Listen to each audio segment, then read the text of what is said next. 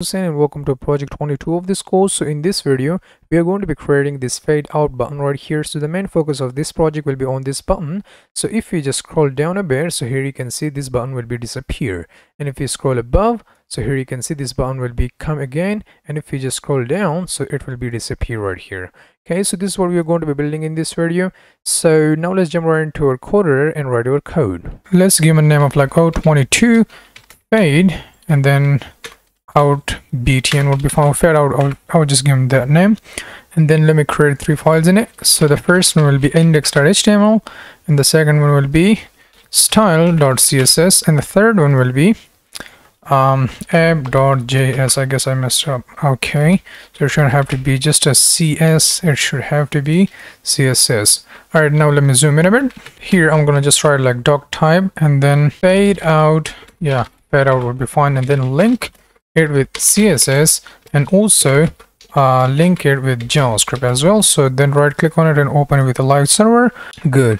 All right, so now let me just hide this metadata from here and that upper bar as well. Zoom in a bit. All right, so the first thing which we have to do is we have to just create a div with the class of container. Inside this container we will have h1, and I'll just write like arrow fade out on scroll. Okay, and then I'll just write a paragraph with the class of subheadings, and then just write a lorem, and that's gonna be it. And finally we have to just write our arrow, so I'll just give a class of arrow and also the ID of arrow. Okay, so save our file, and now we are good to go. So now let's jump right into a styling, and now let's style it a bit. So the first thing I would do is I'll just provide a resets, like box sizing will be border box, margin will be 0, padding will be also 0, and that's going to be that. Then we have to select our HTML and also body, and now let's give them a width of 100% and height of 200 VH, and background color will be just totally black like so. So now we have this kind of like UI right here. So the next thing which we have to do is to select this container. So now let me just select this container. Inside this container I'll just write like display of flex direction will be colon, color will be totally white, justify content will be center, align items will be also center. Okay, so save our file, everything is now at the center, but this is looking a bit ugly, so now let's format that. So now I'm going to just select these subheadings from this HTML in a CSS. So now select these subheadings. So max width will be just like 700 pixel. You can choose whichever kind of width you like, and then I'm going to just write text line of center. Save it, and now let's check it. So this is how it looks like. So now let me just provide a little bit of margin to it, like 20 pixel will be fine. And then font family I'm going to choose is like sans serif, and you can choose whichever font you like, and then line height will be just 30 pixel. Save it, and this is how it looks like right now. Okay, so then let's select this h1 right here. So now I'm going to just select that, just write h1 of margin top will be just 50 pixel, and then color will be totally white, and then text align will be center, and then font size will be 4 rem, and then margin bottom will be just 6 rem. Okay, so save our file, and this is how it looks like right now. Okay, all right, so now let's style our arrow right now. So I'll just copy this arrow, and I'm going to select this arrow right now, and inside this arrow I'm going to just write width of 45 pixel, and height will be also 45 pixel, and then I'll just write a border of 2 pixels solid and totally white, and then border radius will be just 50%, and position will be absolute, and then bottom will be 30 pixel. Then margin will be totally auto, so I'll just write a margin auto to it, and then transition will be ease and in, and then animation we don't have any animation right now, but we will just create it in a second, so I'll just say it right now. So now we can see our circle right here, but we cannot see that down arrow. So now let's just build that down arrow.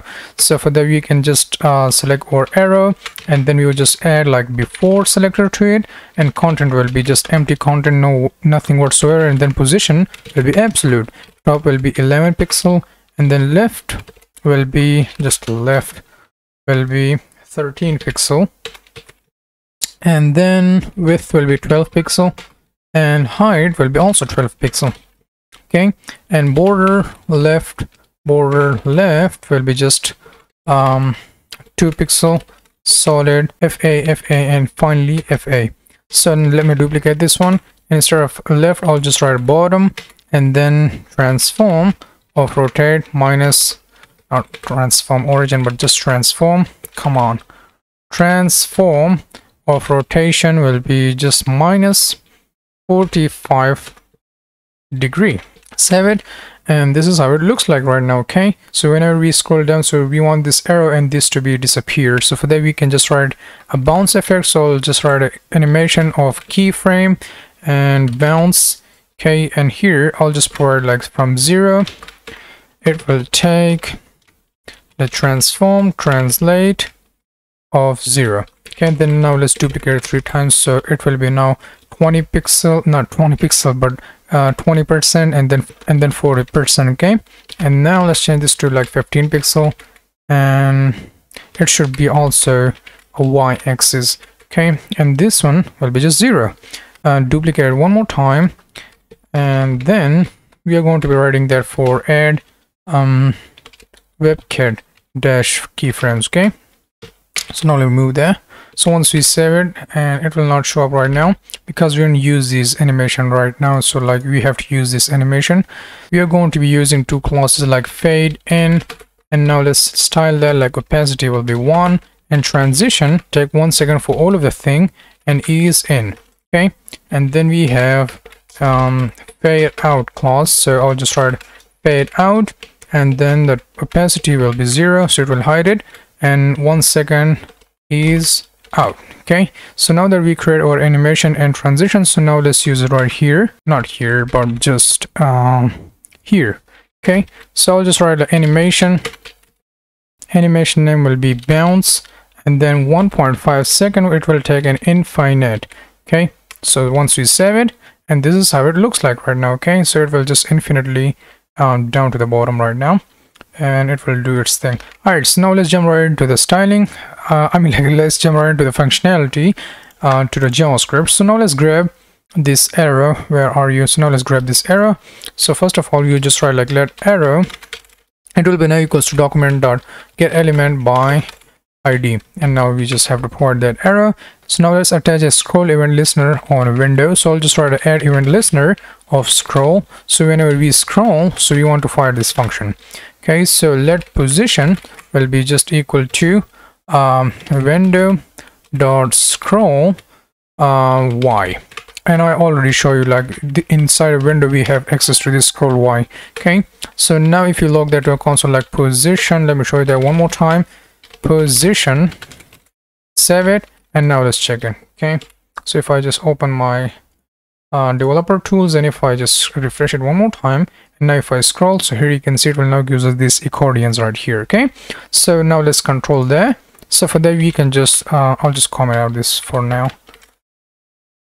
All right, if position is less than or equal to 5, so then you want this to happen like arrow class list dot toggle. So you want to just toggle this class like fade in, and then duplicate it, fade out. Okay, so once we save our file, all right, so now if we refresh it, and if I scroll down, so let me just scroll down, so here you can see that's gonna be hide right now. Okay, so we cannot see it anymore. And if we scroll up, so here you can see we can now see this animation right here. Like this arrow right here. So if you scroll down, here you can see it will disappear and it will show up again. All right, so that was it about this project. So now if you guys don't know about Git and GitHub, so feel free to skip this video and jump right into the next one. And if you already know Git and GitHub and want to push your code into your GitHub repository, so then let me just do that. If you want to watch that, so you can watch it, and if you want to leave, so you can also leave. All right, so now I'm gonna just push my code to my GitHub repository so that everybody will have access to it. So I'm gonna just use like get status, and now we have O22. So git add everything, so it will now add it, get commit dash m, and then I'll just write like fade I don't know, fade in slash out project, and then if I hit enter, it will now add it, get push origin main, and if I hit enter, and now it will push our code into our GitHub repository. And there we go. So now if I refresh our browser, so here you can see inside this O22 we have this code available right here. So this is app.js, and here you can see the code, and this is our index.html code, and the other one is our not index but standard CSS code.